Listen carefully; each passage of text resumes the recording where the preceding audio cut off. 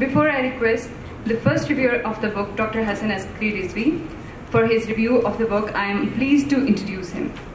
Dr. Rizvi is an independent political analyst and Professor Emeritus, Political Science, Punjab University, Lahore. He obtained his PhD in Political Science from University of Pennsylvania, USA.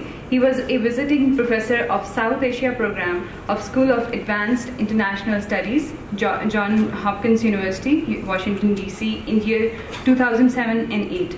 He held Pakistan Chair at School of International and Public Affairs, Columbia University, New York, and he was also a visiting Allama Iqbal Professor at South Asia Institute, Heidelberg University, Germany.